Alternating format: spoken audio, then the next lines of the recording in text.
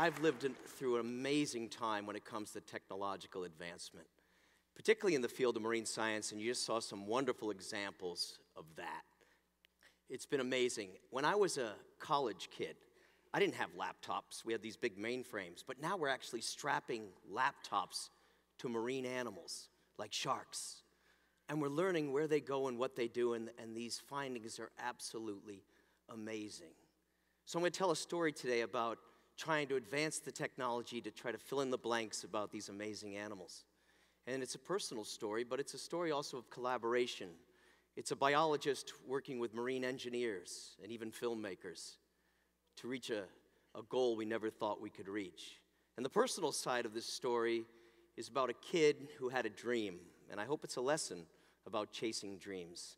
And it's even a testament, perhaps, to the simple fact that even people like me can make new discoveries.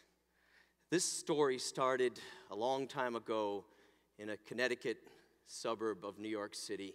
I was one of 7 kids, and we didn't live very close to any major water body except Long Island Sound. And Long Island Sound in those days was pretty ugly. It was dirty, it was muddy, and it scared the hell out of me. So I didn't get very close to the ocean in those days.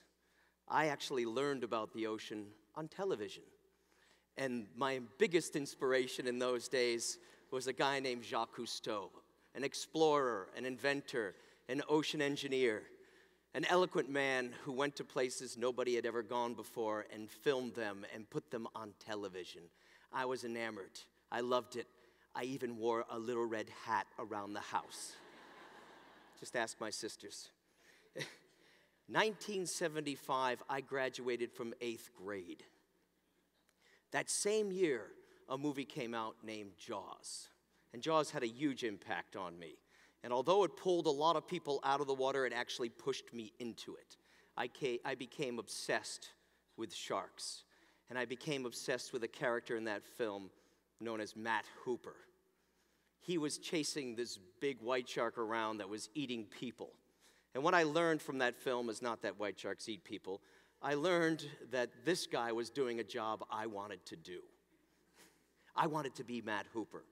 So I dove a little bit into the literature back in those days, and it was remarkable to me how little we knew about what was arguably one of the most charismatic marine animals on Earth, the great white shark. 1979, 4 years later, I graduated from high school.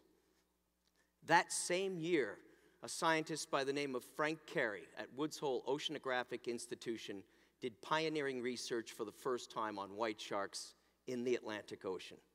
He put a little tiny acoustic transmitter on that shark and followed it for 3.5 days. This was not only monumental work from the perspective of learning about the biology of the white shark for the first time and spying on it, but it also rattled the world because he was using a new technology, a little acoustic pinger, to follow a fish. And what he showed is that the shark dove down to the bottom occasionally. And he could show these movements very, very well using his acoustic transmitter, but he had no clue what the shark was actually doing. And after Frank tracked that fish, white shark research stagnated in the Atlantic Ocean because we could not predictably go out and find this species. This is just the tiny glimpse of the track off the coast of Long Island that Frank Carey did that year. He moved from one end of Long Island to the other. It was just a glimpse, a snapshot into the natural history, the behavior of that animal over those 3 days. And I want you to keep that image in your mind as I explode what we did after that. Fast forward 30 years. With perseverance, tenacity, a little bit of skill, hard work, and a lot of luck, I transformed my world into that of a marine biologist studying sharks. I got to follow a dream I had as a child. And I worked on a number of shark species, not only off the coast of Massachusetts where I'm working, but all over the world. And that was wonderful experiences. At the same time, over that period, the US government passed laws that would protect marine mammals. This happened in 1973. Over the course of the next 40 years, marine mammals, seal populations started to recolonize the northeastern United States after being decimated. And populations began to rebound, and huge numbers of seals were everywhere. Well, for every highly abundant resource, there's usually a predator, and that predator is the white shark. So with the new cafe that had just opened off Cape Cod, along came a very famous customer. And that customer allowed us, for the very first time, predictable access to this species, to begin to study the biology of it, its behavior, its ecology, to pick up where Frank Carey had left off dozens of years ago. And I was surprised. I couldn't believe there were white sharks right in my backyard. So I wanted to be a shark biologist growing up, and so I get to be a shark biologist. I'm in Massachusetts, and then the holy grail of all sharks shows up, the great white shark, in my backyard. So I'm poised at the right place at the right time, and this is where luck really calculates into this. So we started tagging these sharks with all kinds of brand new technologies that had been used in other parts of the world, and that had just started to really reveal amazing things about these animals. So we got out there, we started applying these tags. And some of these tags were very, very similar to the technology that Frank Carey used all those years ago, acoustic technology. And we put them in some of our favorite sharks. This is Curly. Curly became really popular in 2010. And Curly was one of the first sharks to get a highly sophisticated satellite tag in the Atlantic that told us where she was whenever she came to the surface. And so what did we learn? We learned that some of the early work done by Frank Carey was just a tiny little snapshot of what these sharks actually do in the Atlantic Ocean. We exploded what we knew about this species, and it was remarkable to us. And it was very similar to work that was being done in the Indian Pacific Oceans that showed that white sharks aren't just coastal animals. They move about, and they move off into offshore areas. And thanks to my friends at OSearch, who helped us tag some of these sharks, we were delivering these data online every day as they happened. So the general public could go out and learn, as we learned, what those sharks were doing. And some of these sharks became remarkably popular. I think two of them, Mary Lee and Catherine, have over 80,000 Twitter followers. Remarkable. So the sharks seem to have an oceanic phase, an offshore phase, where they wander out into the middle of these oceans. And here in the North Atlantic, when they wander out there, they started doing amazing things. This is a graphic that shows deep diving behavior. These sharks were going to depths as great as 1,000 meters, over 3,000 feet every day, moving through a broad temperature range, ranging from very hot tropical water at the surface to near frigid down at depth. And of course, the question for all of us as scientists, and you too, is why? Why are these sharks doing this? Here's a coastal predator, a shark that we always thought of as being a top predator of seals, of sea lions, feeding on whale carcasses, eating fish, staying close to the shoreline, occasionally biting people. But no, these sharks actually spend a considerable amount of time in the oceanic phase, wandering off. And the question just gnaws away at us scientists. Why? What are you doing out there? Because all this wonderful technology was telling us where they were going, but not what they were doing. And I really wanted to know what they were doing. And we all kind of hypothesized about it, right? Well, they're going offshore to feed. No, it's reproduction.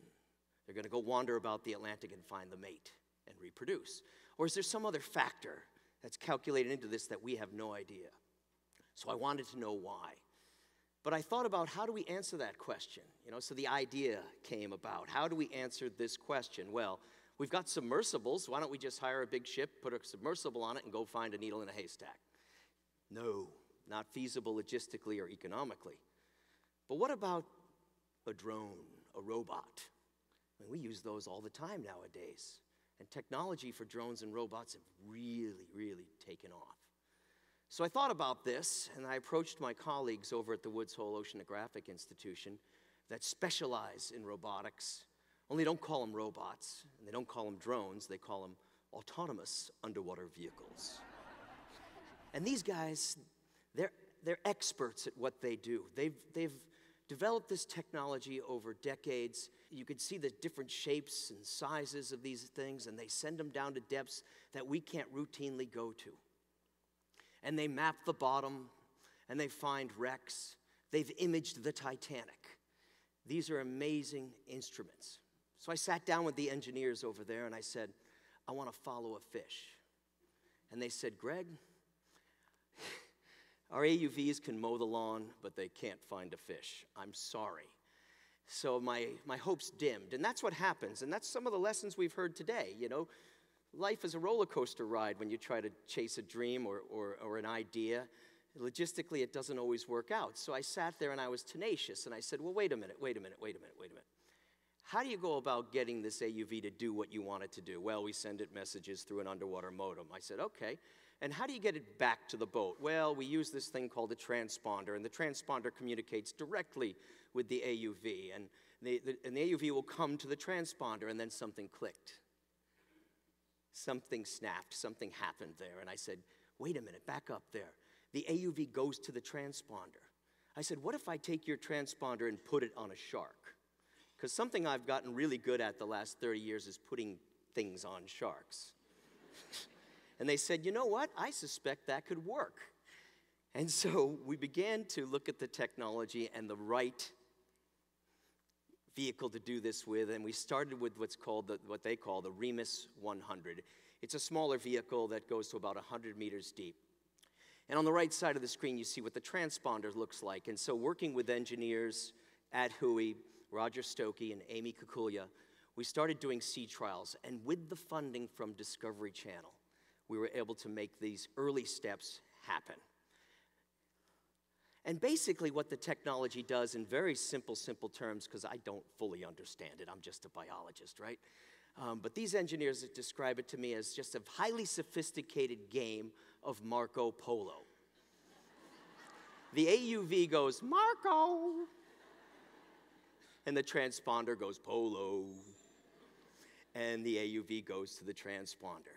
Hence, we follow the fish. Now, it's far more complex than that. And the most work ever done on this machine is all internal. It's in the software, the algorithms that allow this machine to make decisions based on a randomly moving object. And to me, that's fascinating. So we went out in 2010 and did a bunch of sea trials on great white sharks off the coast of Cape Cod. And this is one of my favorite sharks. We affectionately know her as Large Marge. Large Marge, as you can see, has the transponder on her, and the early versions of this transponder were very cumbersome. Now, I want you to know immediately, right at the get-go, that these transponders actually come off. We don't keep them on the sharks. We want to get them back. And so we tracked Large Marge and 4 other sharks during that period, and we were able to, the first time, actually follow a fish. And not only follow the fish, but image that fish. And here you can see the AUV following the shark. And we saw these really sophisticated tracks that we were able to generate right off the coast of Cape Cod. Very similar to the track generated by Frank Carey, but done by a robot, not by a person sitting in a boat. And in addition to that, we were able to get images of those sharks, so we could see what they were actually doing as they moved along. With this success, we built upon it, and that's what you want to do. You take these baby steps and you keep building. So we took the baby steps, and then we wanted to take the show on the road. So we went to Guadalupe Island, Mexico, where the water is deep and clear and there's lots of white sharks. And we tracked these animals with another AUV, again the Remus 100, but with better algorithms, better software, all tweaked by the engineers so that the decision making was amazing. And we were able to get, again, remarkably fine-scale movement data for these sharks. Here you can see 2. Movements. Again, remember what Frank Carey had to go through to do this, and now we're doing it with robotics. And in addition to that, we were able to, you could see how we tracked the animal in 3-dimensional space. So here's a shark, deep blue. Deep blue is a big fish, really big fish, big female, mature. We followed her over the course of a couple of hours, and you can see how she dove down and the vehicle followed her and how close we stayed together with her. So I'll show you some images from that particular mission, and I'm going to show you this from the perspective of multiple cameras that are on the AUV. Here you can see the camera pointing up, the one forward right, left, down, and then one pointing backward, and that's in the lower left-hand corner. And here you can see the AUV tracking the animal, tracking deep blue as it moved along. And you'll see it come up closer and closer and image what this animal is doing. This is down at 60, 70 meters deep. All right, we've never seen the behavior of a fish or any marine animal at that depth without having to go there ourselves. And now we've got a vehicle doing that for us.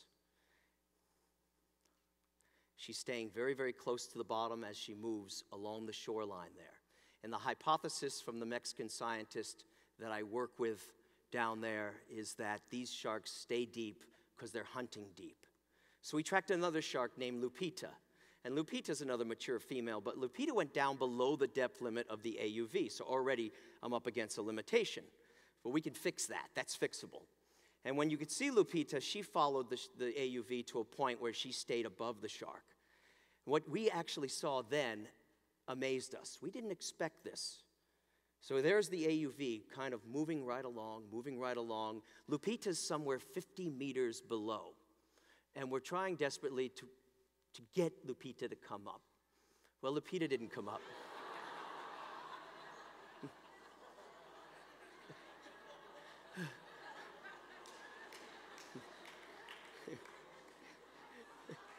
That surprised the hell out of us. How do you make an engineer cry?